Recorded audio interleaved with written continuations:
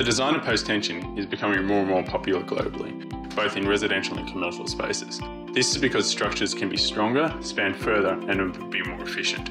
Today I'll be going through the basics of post-tension detailing and some of the considerations you need to have over a standard RC design. My name is Brendan, your structural engineer based in Australia, and I provide videos that help progress your career both technically and professionally, and just general interest in structural engineering. So if you do like these topics, don't forget to subscribe. So why should we do a post-tension design over a standard RC design? Post-tension designs can generally span further, are thinner, are stronger, so they're more efficient all around. This is because of the two primary actions apart from the post-tension. The first being a pre-compression force. We all know that concrete is weakest under tension, so adding a pre-compression means you need to see higher tensile actions to overcome that pre-compression, thus overcoming concrete's greatest weakness. There's a number of reasons why you can see tensile forces inside a structure, these either being from shrinkage, restraint, flexural actions, or strut and tying actions. So by adding that pre-compression means you see higher stresses inside that structure before you get tensile cracking. So this comes to the second primary action of post-tensioning, and this is due to the tendon trying to flatten out. So when the tendon tries to flatten out, it imparts a force in the opposite direction to whichever way it's draped. So for a concave deflection, it's trying to flatten upwards, so it's providing a net upwards force. Where if it's convex, there'll be a net downwards force. So what does this tell us? It means that we can move force from where it's most critical, say like the middle of a structure, to a support line. So we want it to be lowest, where the deflections are the higher, where the highest moments are, and highest, where we have hogging moments, as we're moving the load from where it's impacting the structure the most to where it impacts the structure least. So from these two actions, we're able to overcome some of the issues that we have with concrete design. Understanding the secondary actions of post-tensioning is important as well. This is most easily explained by the three examples I've up onto the screen. So we have a flat tendon above the neutral axis, on the neutral axis, and below the neutral axis. In this example, we'll just assume there is no other net forces imparted than the post-tensioning themselves. So when it's on the neutral axis, the only thing that happens at the slab is it shortens from each side. As there is no really net action top and bottom, there's relatively even distributive load. Where it gets exciting is where we have a tendon either above or below the neutral axis. So let's look at above the neutral axis. What happens here? Well, the top of the slab will shorten. This causes the slab to deflect downwards. As you can see, the curvature is forcing the slab downwards. This is due to the action above the post-tensioning, causing the top tendons to be shortened more so than the bottom. And the inverse will happen as well. When it's on the bottom, it will cause a hogging force. So from this, we can apply this to when we're applying drapes in the structure. Now that we've gone through the primary actions for post-tensioning, let's look at where our high points and low points should be inside that structure. So where should they be? The easiest way I do this is to have a look at the deflected shape of the side of the structure, as this will show me where the column strips are, where the middle strips are. By looking at the deflected shape, I can see where my low points need to be, as where the structure is deflecting the most is where the tendon needs to be the lowest. This is generally where also the highest tension is inside that structure as well. And again, where it's hogging the most is where we want it to be high. So by balancing out our tendons, depending on how the structure is behaving, allows us a quick way to first do a preliminary run on our post-tension high and low points. And when we have band beams, which is a beam inside the slab, we generally have a high point on either side of that band, as this offers two benefits. Firstly, it increases the parabola of the drape, thus pulling the load more efficiently to where we need it, which is onside that band, and also adds an even distributive load right across that band beam. When you do this is not only important for band beams, but also when you've got a flat plate slab.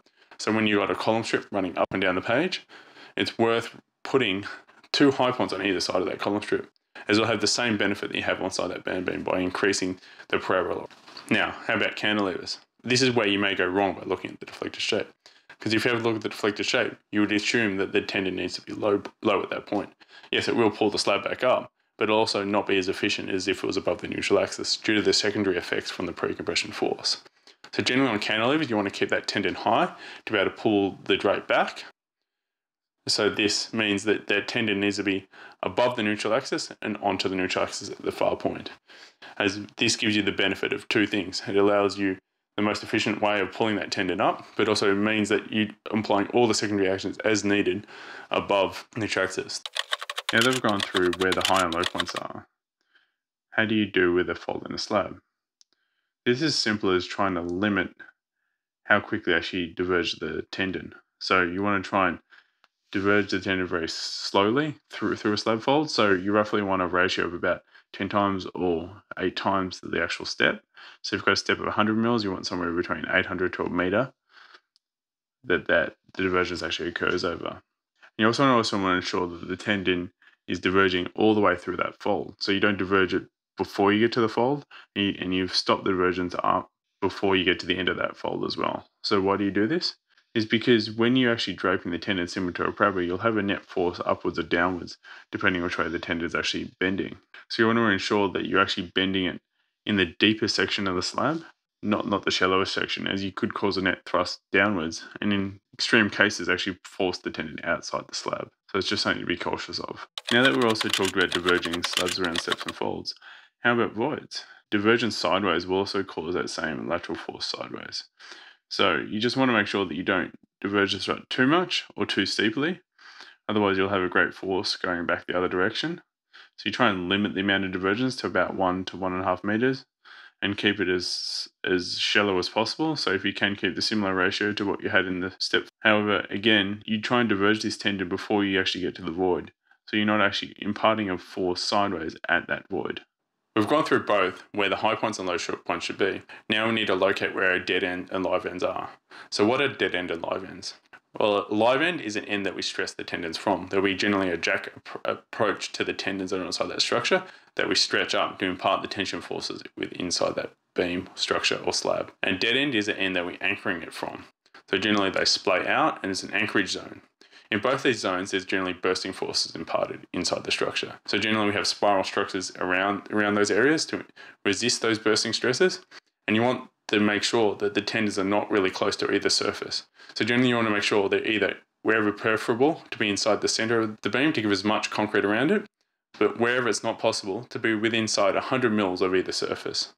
This is generally where you want to locate your live and dead ends. There's also two types of live ends. This is either an edge stress, which is preferable, or a pan stress. Now, what is an edge stress? It's where the live end goes right to the edge of the slab and you stress off that edge of that slab. Now, this is not always possible, as you may have issues where you don't have scaffolding the edge of the slab, so therefore you don't have access to stress it, or you may be stressing the adjacent core. Obviously, you can't stress from the other side of the core as there is a wall in the way, so therefore you need to do a pan stress. Generally with pans, you generally need to make sure that you're at least 500 to a meter away to give you enough clearance to apply the jack to that structure. And when you're putting a pan in, you need to make sure there's an additional reinforcement in the slab locally in that area to overcome the shortfall from the post tensioning pulling short.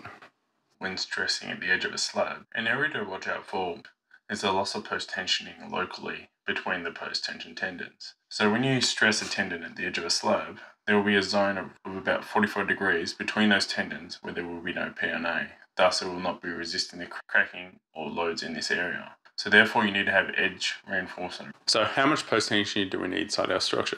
There's two ways that I do to work this out.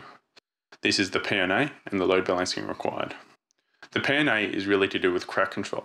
So do we need a low degree of crack control, moderate degree of crack control, or high degree of crack control? And these are applied depending on what degree of crack control we need inside our structure. So low degree of crack control is roughly about 0.7 MPa. And this is generally used in areas where we're not too concerned about shrinkage cracking. So if we've got carpeted surfaces inside a car park or other areas where minor degrees of cracks are not really a concern inside our structure. Moderate degree of crack control, this is typically where you are in most residential or commercial spaces, as there is some concern with cracking. So this is roughly about 1.4 MPa. This means that you should not really see too many shrinkage cracks. And this is generally where we are most of the time. Then high degree of crack control is generally where you've got a wet deck, and this is roughly about 2.5 to 3 MPa. So this is where you can't have the cracking, as that cracking will degrade the structure greatly. So you increase your amount of PNA inside your structure to overcome those shrinkage restraints.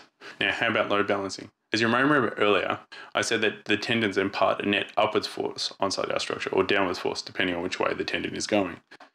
When we're designing our post-tensioning, we want to make sure they're not balancing any more than about 80%. This is similar to the pre-camber steel beams. So why do we do this? Is because if we overbalance the structure, we could have a net hogging force across the structure, which would be detrimental to our design. So generally, we want to make sure that we're about 80%.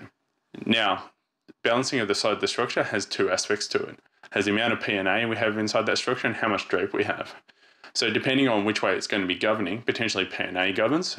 Therefore, we may need to pull up that tendon a bit more. or we may need to increase the amount of tendons we have inside our structure if we're not balancing it enough.